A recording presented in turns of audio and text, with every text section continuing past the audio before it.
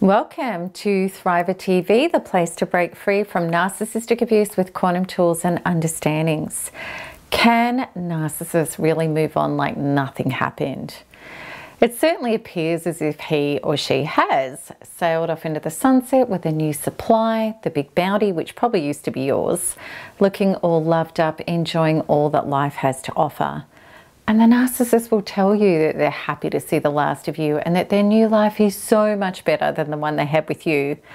You, on the other hand, can barely crawl out from underneath your bedclothes and you feel like you've been blown to pieces by a landmine. Is it true? Has the narcissist moved on like nothing has happened? Are they capable of this, and what does it really mean? The answers that you receive in today's Thriver TV episode may shock you because they most likely will not be what you expect. Okay, so before we deeply investigate this, thank you everyone who subscribed to my channel and supported the Thriver mission. And if you haven't yet subscribed, please do. And if you like this video, give it a thumbs up. All right, so deep breath now and let's just plunge in. We're going to start off with the questions and the devastation on your mind. Of course, it's emotionally devastating to believe that someone has moved on from you as if you never existed. To us, that equals, I wasn't meaningful to that person, and also that terrible question which initially threatens the very fabric of our inner identity. Did this person even love me? As well as all the insidious things that we can think about ourselves regarding not being good enough, and what does a new supply have that I don't? Okay, so if this is you, please pause the video and let me know in the comments below what it is that you're feeling. Yet, truly, we are applying all these questions and thinking to the normal human equation of things, which narcissists simply don't fit into. All right, so let's look at the question deeply. Can narcissists really move on like nothing happened? I'm going to drop the bombshell on you immediately because let's just get through this. The answer is yes. The narcissist can and does move on like nothing happened. And this isn't because you're unlovable or unworthy of love. And I know you might think that, and you always will if you hold other people's character, actions and behaviours as the barometer of your worth, which naturally we need to address and heal. The real reason being that they can move on as if nothing's happened is because nothing real did actually happen. And the reason that nothing real happened is because the narcissist is not a real person.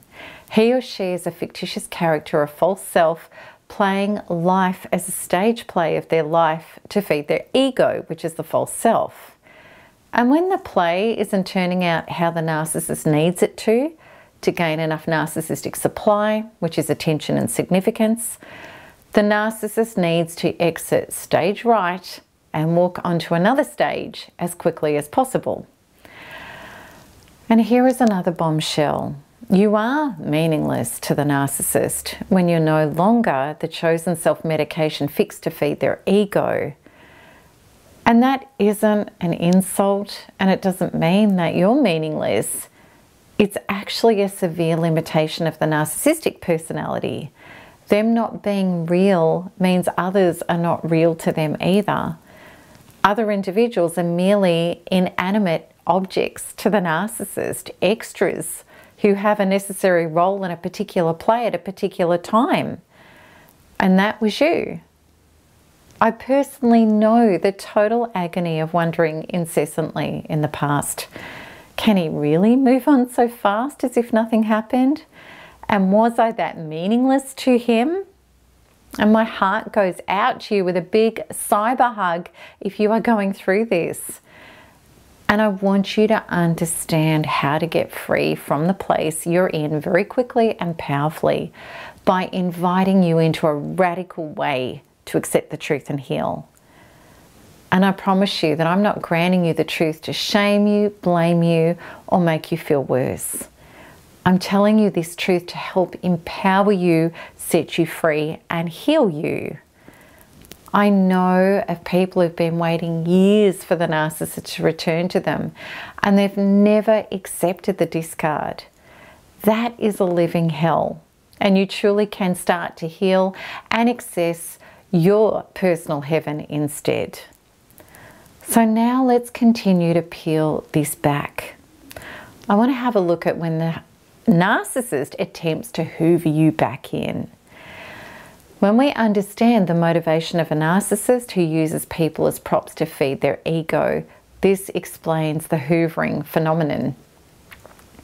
Narcissists are famous for circling back to you and telling you that they miss you, that he or she made a mistake, still loves you, wants to work things out, and so on and so forth. Or they will incite an argument with you whereby you get upset and hook in, or he or she then smooches up to you again. And this is going to make, it makes your head spin, because you say to yourself, hang on, you moved on, you were with a new person, or at the very least you told me you didn't love me, you never wanted to be with me again, and now you want to get back with me? Many a person has fallen for it. I did too. And it leads to more pain, even worse abuse, and harder discards. Why does the narcissist do it?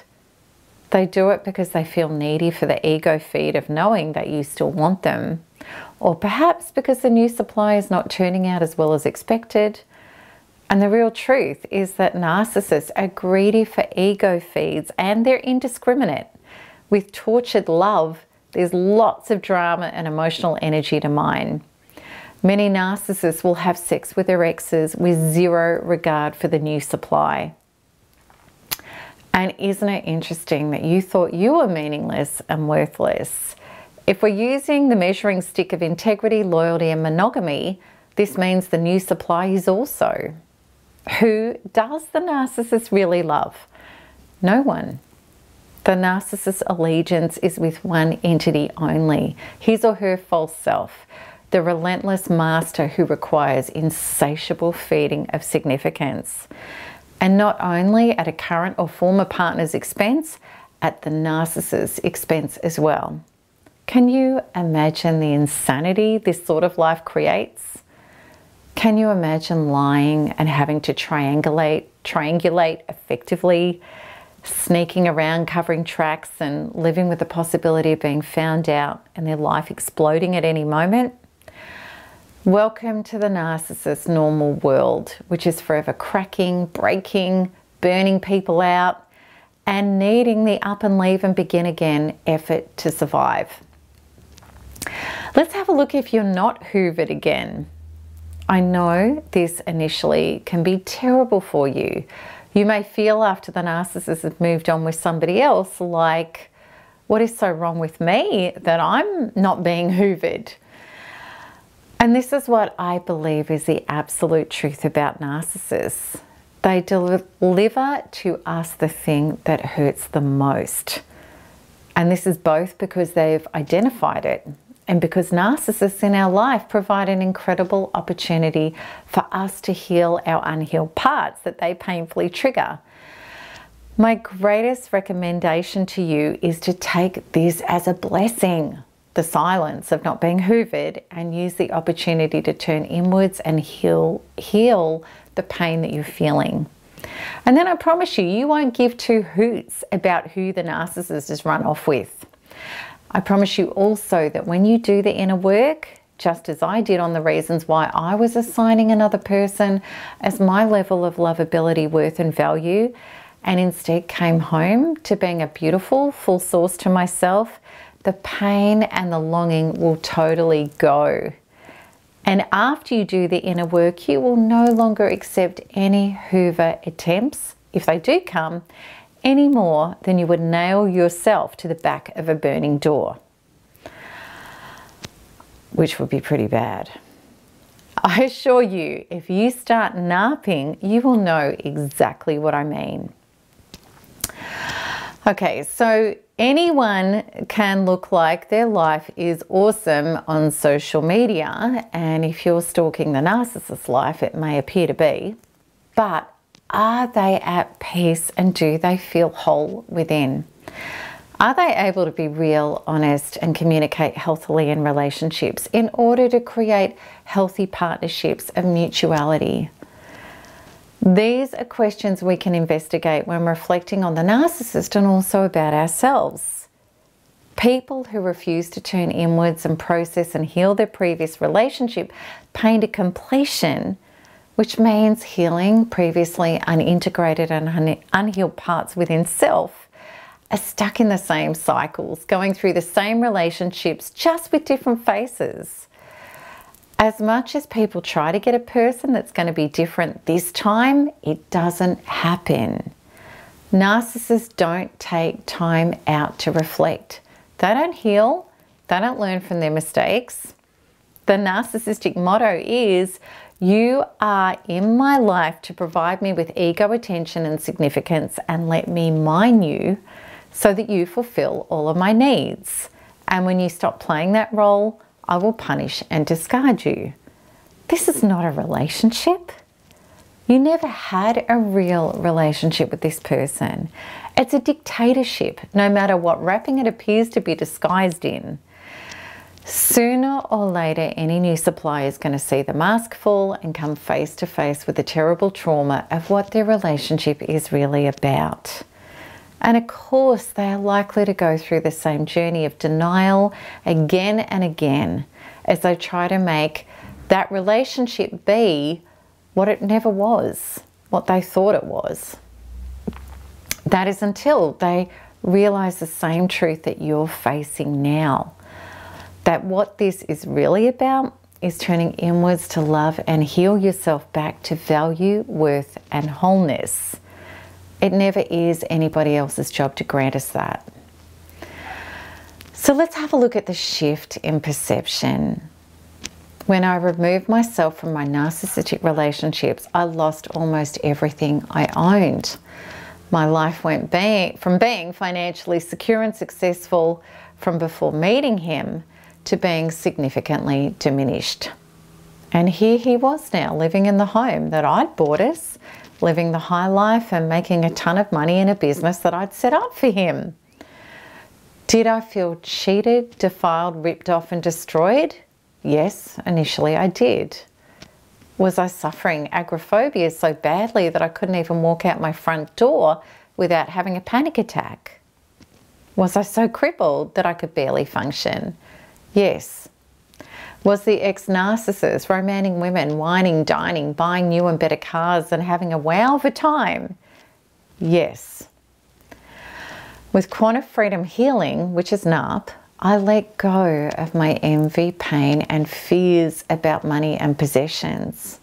I let go of the need for bigger and better things in my life. Instead, I focused on finally healing my inner being as my highest mission. I valued my soul above all else. Then an incredible inner peace and love came as I released more and more trauma, and everything started to fall into place. Yet I no longer needed it to be in order for me to be happy and whole. I was just being happy and whole because of releasing my trauma and living without it. And then I understood the truth.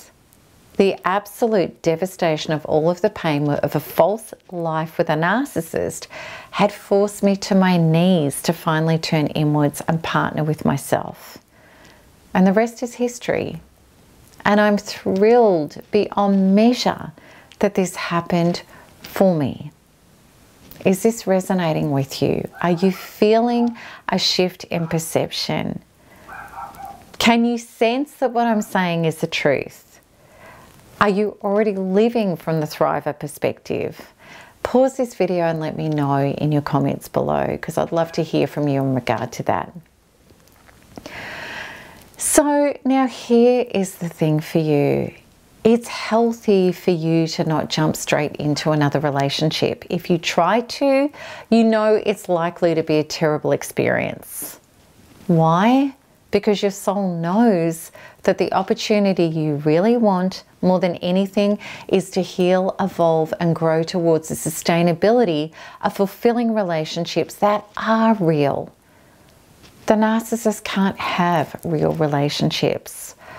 False, broken, unfulfilling relationships are what he or she living exclusively from the false self is doomed to have. However, you can have real relationships if you're willing to do the inner work. Relationships where you will experience being valued at the level that you value yourself.